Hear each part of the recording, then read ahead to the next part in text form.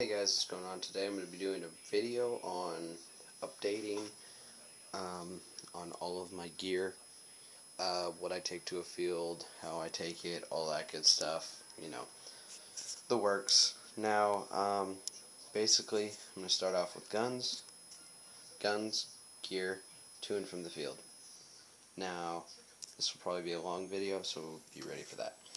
Now, I'm going to start off on my newest gun, or my newest project, KWA KM4 SR10. Yeah, it's the SR10, not the KM4. Now this gun, I've done a lot to it. Full Tor stock, zip tied for battery expansion, little magazine pouch on the back that I put a battery in.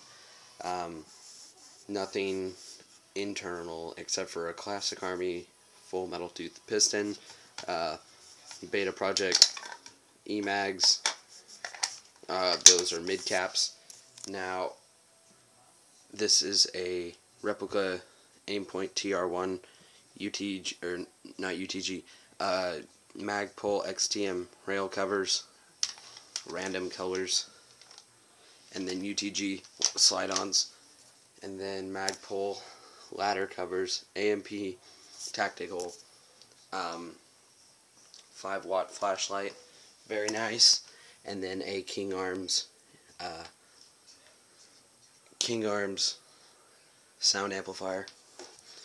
Tokyo Marui Desert Warrior, rail removed, no purpose for it because I use a Serpa. Magazines, I have about 7 mags for it. Now, my DMR, King Arms DMR, completely redone internals. The barrel is a 650mm barrel. I had to add a flash hider on it, so the barrel comes to about right there. So very long barrel. Moving down, I have a WE PDW closed bolt, red dot tracer unit. The tracer unit does not have the tracer inside of it due to the fact that the barrel comes to about right here. Now, I'm going to be getting open bolt and a couple more mags for it. I only have 2 at the moment. M4 mags, normal M4 mags. In total, I have about 15. 1 DMR mag, 5 E-mags, 1 P-mag high cap, and a lot of other mags. Now, this is a Tokyo Marui M19 11 MEU carbine kit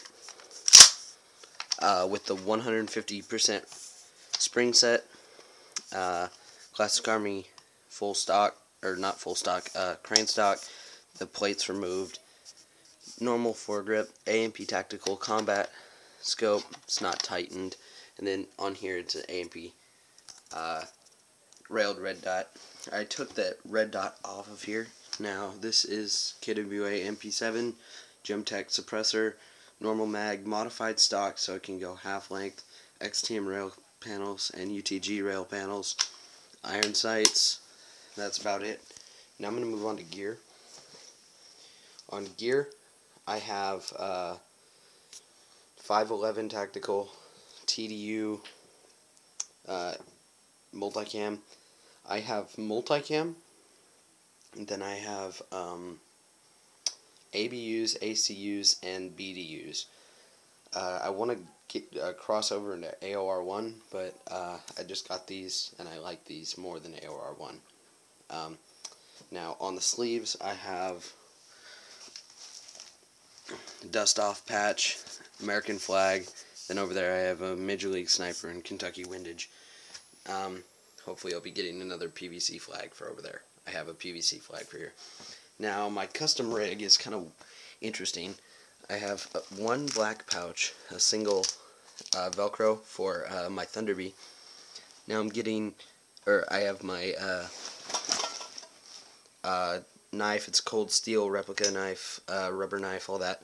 Then I have it on a Grimlock. I'll go into my hydration setup in a second. Then I have dual M4 which will be replacing this. I'll get another one to go over here, right here. So I'll have 2. So I'll have 4 mags, or 4 pouches, so that's a total of 8 mags plus 1 in the gun, and then that will be going in my backpack. 3-foot zip ties for flex cuffs, and then a pistol mag, dual pistol, so I can hold 4 pistol mags, plus 1 for right here, or a flashlight right here. This is a admin pouch. All of this is Condor. I'm going to be getting into real steel stuff. Now I have a black Condor 1-point looped through all of the back. Now on the back, the hydration setup is a hydration tube which goes into my canteen, which I have this canteen setup. I bought this at a surplus store, and then the canteen goes in here, which is on the back of my chest rig,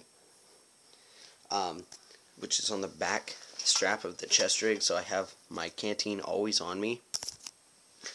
Very interesting hydration setup. I'm going to go into that later on a different video. Now on my headgear, I have, what are these? These are, I don't know, I got them at AEX. These are like the Bobster glasses, or goggles, or whatever. They're nice. They vent really nicely. They don't fog up, even with the Shemagh.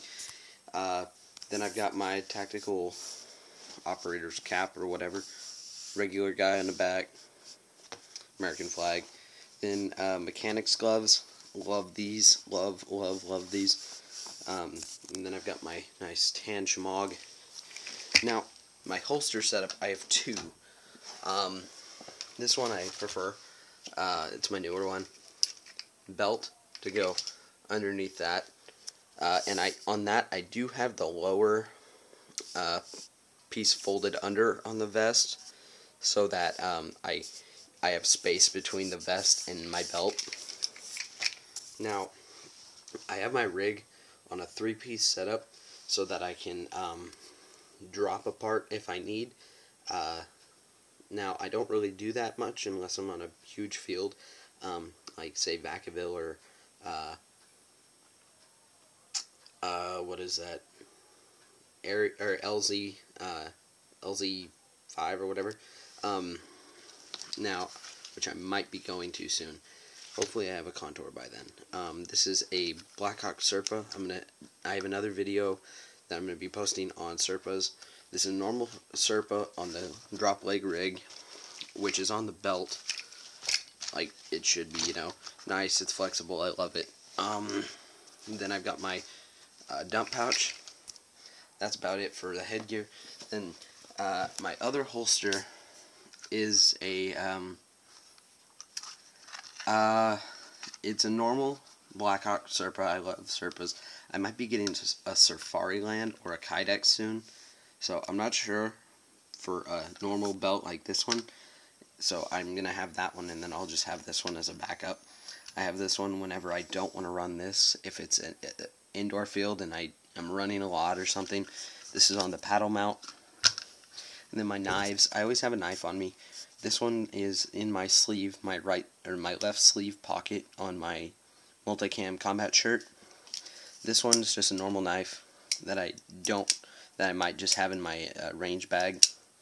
Winchester, Gerber, and then I don't know what this one is, but I have this one on my vest. It's a flip out. It's kind of cool. You know, just a little trinket knife. Flea market, whatever. Now, my range bag, I have a range bag. I just have this on it. Now, I've got a Marine Corps thing sewn in, and then I have a Marine Corps recon patch sewn in. And then I put paracord on the zipper so I can pull it easier. Now, in here, I just store my Thunder Bees. This is transport to a field. I've got my D flashlight. You guys have seen it before. Very bright, all that. I keep my mags in here, my pistol mags, rifle mags, gas mags, batteries. There's my 9.6, duct tape, my Thunder Bee pins, another a 9.6 and 11.1, all that good stuff. Now moving on to backpacks. Backpacks, I run this backpack if I'm going to a large field. Very nice Condor 3-day pack. You can expand the sides or cinch up the sides. I normally have them cinched up, so you have as little space, or as much space as you need, but everything's locked down. I keep bags in there for any situation, you know. Then I have an H harness on a cummerbund belt, battle belt. H harness is really nice. I used to run my hydration off the back of this, and I wore this underneath my rig, but I don't really like that anymore. Now on the back here, I have this Rip-Away EMT, which I have my first aid kit, my extra speed loaders, extra anti-fog, extra gauze, band-aids, all that good stuff. Now on the side here, I've got a utility pouch, and on the other side, a triple AK mag pouch. Now this is really nice if I don't want to run something heavy, and this can be used as the third piece. So this will be, if I am running a large operation, I could wear that underneath my my chest rig, so I have more mag capacity, so I can carry more mags, more if I'm being a medic or medic role, or if I have a extra things I need to carry for my team. Now moving on to and from the field again. This is my hard gun case. I don't have anything in here currently, but this is my old gun case. I also have another one of these, a longer one. This is a 36-inch. I want to say 36-inch, and then I have a another one which is like a 42. I want to say a 42-inch, and then I have a pistol one, so that I can store my 2 pistols if I have my 1911 out of the carbine kit. Well, that's pretty much it. Thanks for watching. Look for more videos coming up shortly, because I now have a better camera, which is my tablet camera. So, thanks for watching. I'm out.